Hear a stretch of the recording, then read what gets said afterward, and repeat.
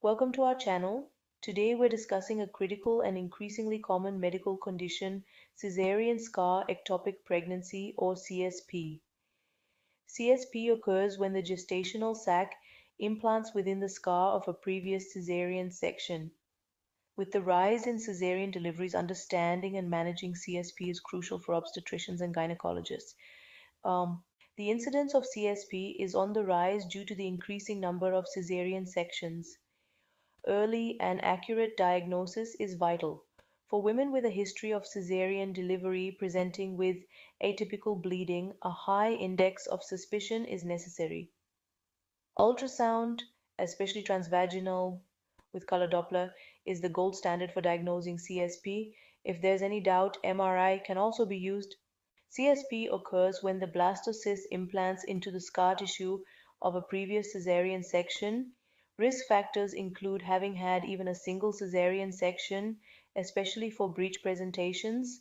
Patients with CSP may present with minimal symptoms like slight vaginal bleeding and abdominal discomfort.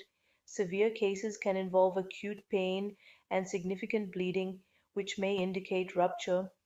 Management of CSP can be medical or surgical depending on the specifics of the case.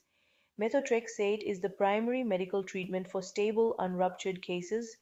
Local embryocides such as methotrexate, potassium chloride, and etoposide can be injected into the gestational sac under ultrasound guidance.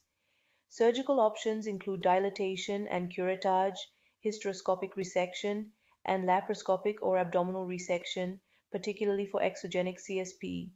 A combined approach like uterine artery embolization with surgical removal can reduce bleeding risks. Sequential management involves initial medical treatment followed by surgery. Continuous follow-up is crucial until the CSP mass completely resolves. Recurrence of CSP ranges from 3.2% to 5%, particularly if the myometrial thickness is less than 5 millimeters. Surgical repair of the uterine defect can help reduce recurrence risk. Future pregnancies should be closely monitored with early ultrasounds to rule out CSP recurrence. Subsequent deliveries are typically via caesarean section to minimize the risk of uterine rupture.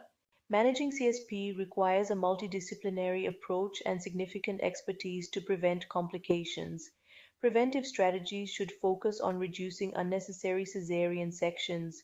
Clinicians must emphasize the long-term risks associated with CSP, such as placenta accreta, when counseling women considering caesarean delivery for non-medical reasons. Thank you for watching. Stay informed and stay healthy.